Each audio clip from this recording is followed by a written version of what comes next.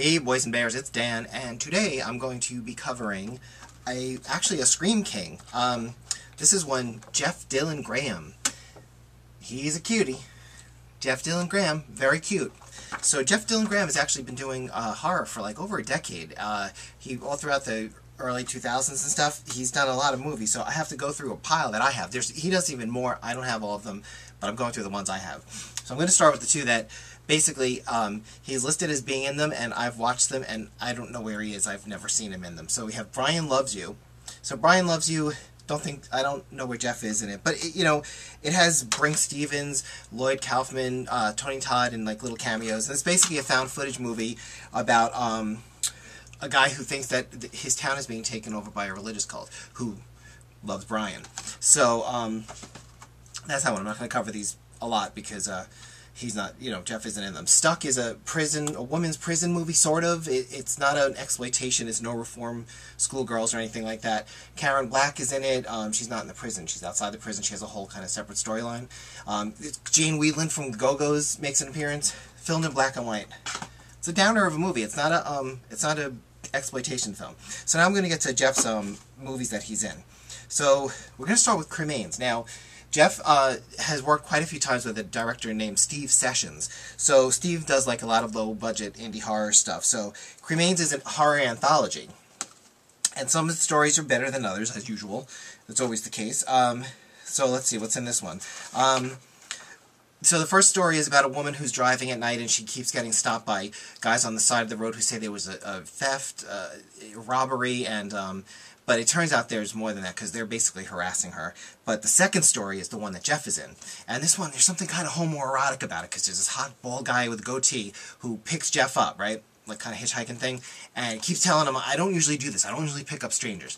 But he keeps like eyeing them all like oddly and stuff. So it seems really homoerotic, but it's not. This is a really twisted little ending. It's like it's a little controversial, the ending of what's going on. So that's the second story. That's the one with Jeff in it. And then the third story is Lesbian Vampires. And the fourth story is really good. I mean, Jeff's not in it, but it's just like a slasher with this creepy killer guy. That's my favorite story in Cremains. So then we go on to Malefic. Malefic is another Steve Sessions film. It's filmed in black and white. It kind of seems to be an homage to Evil Dead. Sort of. Has like the camera coming up to the cabin and stuff. So Jeff is is a young goth guy, and he and this dominatrix and two other guys, they kidnap a baby, but it's a dead baby. It's a baby's body, and they're going to ransom it back to this man. So it turns out that there's something evil living in the cabin. Are you shocked? And it turns out it's like this big maggot monster. So it's very low budget. It's filmed in black and white, like I said. And Jeff ends up being like the leading man in the movie. So that's a good one to see Jeff in. And then he's also in Hellbound, Book of the Dead. Hellbound is another Steve Sessions film. This one I really, really like because it's Jeff and his girlfriend, or his wife, I don't remember. Her sister died really mysteriously, like an accident. It wasn't mysterious. It was just weird accident. So she wants to bring her back to life because she has these books that she can cast a spell. So she casts a spell, and she doesn't bring back the sister. She brings back something else. So the ending, stuff goes on in the movie. It's got like it's kind of the monkey's paw thing. It kind of has Pet Sematary feel to it. And then at the end, there's this creepy thing chasing Jeff. This back from the dead guy chasing Jeff. Totally reminds me of like all the 70s horror movies that really creep me out. I really like that one. And then we have Dead Clowns. Now Dead Clowns is another Steve Sessions film, and it's killer zombies clowns. I mean, you can't go wrong with zombies, you can't go wrong with clowns. So, but actually this movie it is actually kind of slow, Dead Clowns. It could have been trimmed a bit, but it has a kind of the feel of The Fog, because there's a backstory as to these clowns falling into they were on a train, and it fell off a bridge, and they were in the water, and nobody ever went down to, pull the bodies back up, so now the zombies come back. And Jeff in this one plays a security guard. Debbie Rochon is one of the characters, but it's all these people in this small town, and all their split up stories of how they deal with these clowns that are chasing them. So the gore and stuff is good, but the movie's kind of slow and it doesn't really feel cohesive, all the stories. So that's that one. So now we have Jeff in Dead and Rotting. Dead and Rotting is a fun little story. This could have been edited down too, but this is like old school, like shot to VHS type, shot to video movies, and I kind of like that stuff. So there's this scary witch in the woods. So these three guys decide they're going to go check out her scary house. Then they have this fight with her son, her weird-looking inbred son type thing, and the witch wants to get revenge.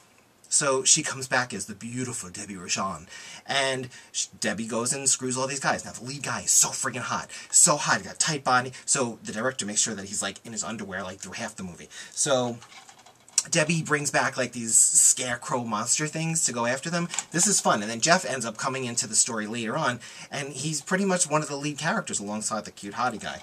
So that's another one I like. Zombigeddon, this is Trauma. Jeff is one of the lead characters at the college that gets taken over by zombies. Lloyd Kaufman plays like this homophobic janitor guy who's more afraid of gays than he is of zombies. And, you know, it's typical Trauma stuff. It's silly. There's a cop who, like, this big burly cop who likes to pull young guys over and make them do, like, kiss each other and stuff. And then he, like, jacks off into their car window with his nightstick. So that's, you know, that's Trauma. October Moon, this is Jeff playing gay. This is basically a single white female with a gay twist, but the guy who's being stalked isn't single. He's Jeff's boyfriend. So he hires this new guy. The new guy is hot for him, but he's messed up. He thinks he's supposed to be straight. His mother is played by Judith O'Dea from Night of the Living Dead, and he's supposed to be straight. He's supposed to be getting married, and then he falls for Jeff's boyfriend and starts stalking. So there's another one. Oh, here's another clown movie. Here's Jeff in 100 Tears. 100 Tears is kind of funny and kind of torture porn.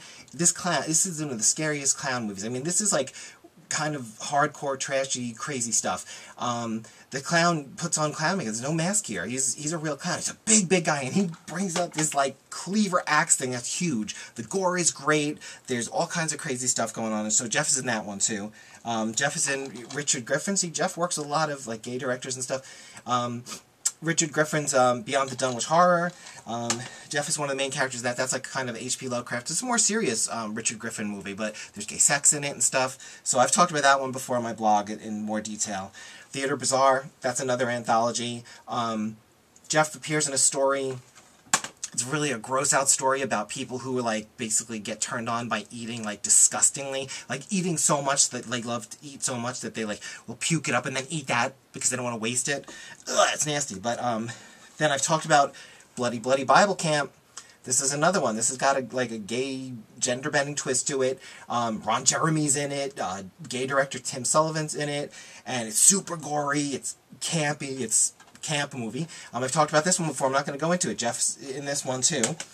Sculpture, I've talked about this one before. This is basically the movie Pieces, but this time it's a female sculptor played by Rain Brown, and she needs to make the perfect man. So she goes to the local gym and starts getting the pieces for a perfect man. Plenty of naked guys in that one.